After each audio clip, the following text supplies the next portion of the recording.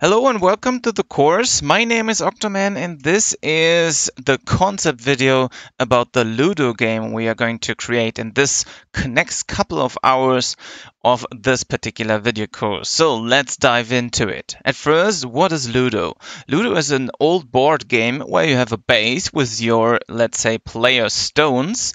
And once you hit a 6 or dice a 6, you're gonna land on the first spot over here. So let's say your stone is going to go out of the base.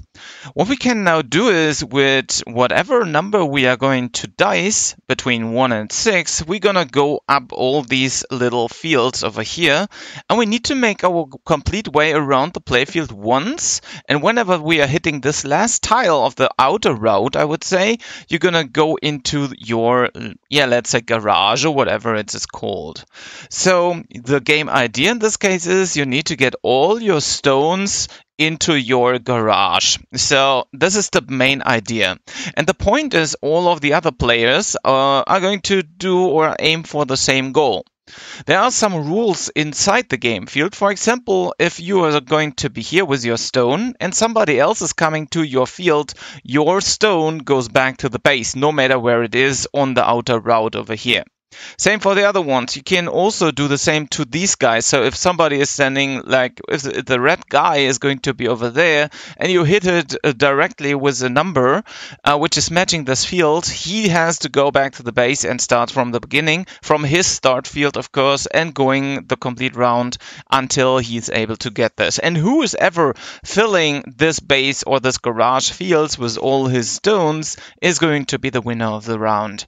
And all the other ones can basically come afterwards. Like whenever the second one is going to be the second one, third one is third one, and the last, it's going to be the last one.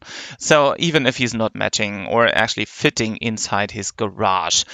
Okay, so now you know what's going on with Ludo in this case. I have a mini version over here as on my image, but usually this is going to be played with 4 stones instead of 2. This is just for, let's say, testing purposes, and of course for you how to learn this. Once again, in the end, we're gonna have 4 of each stone, basically for each color of the base, and that's what we are going to do.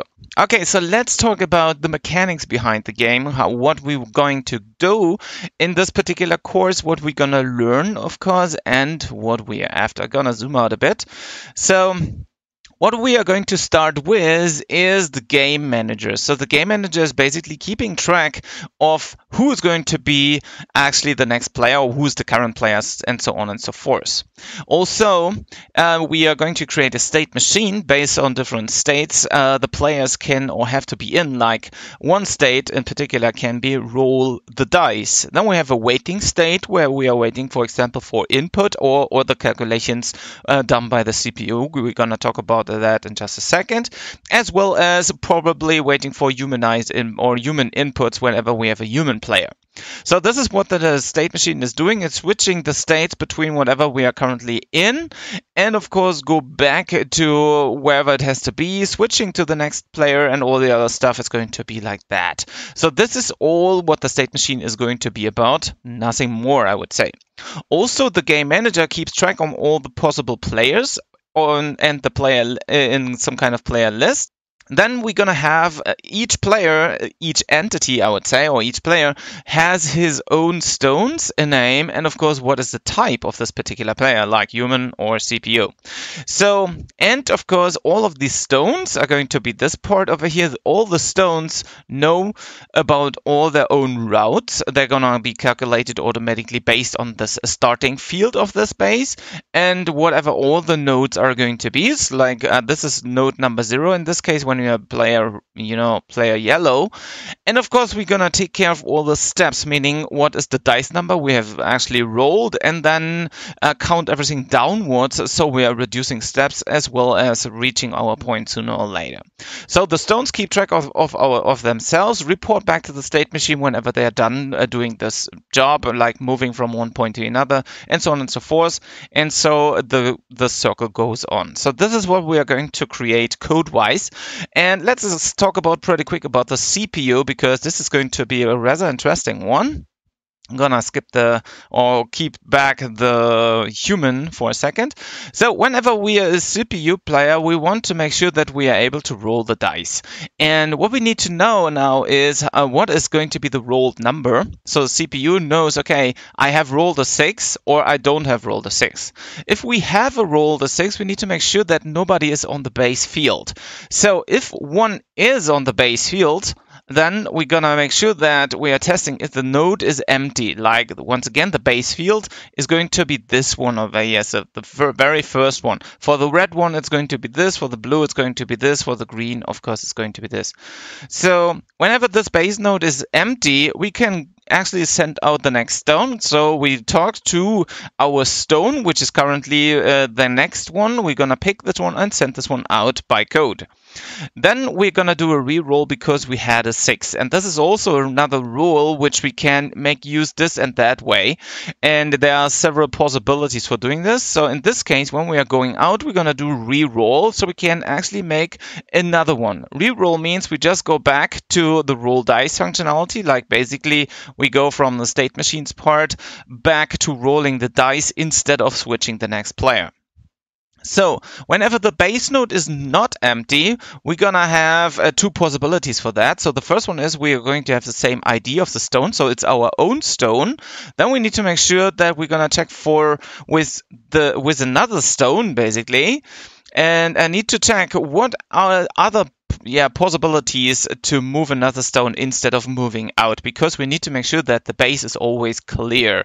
Like, we shouldn't have one stone whenever we are trying to go out on the base, but we keep the base as it is, so we can basically keep it also on this base.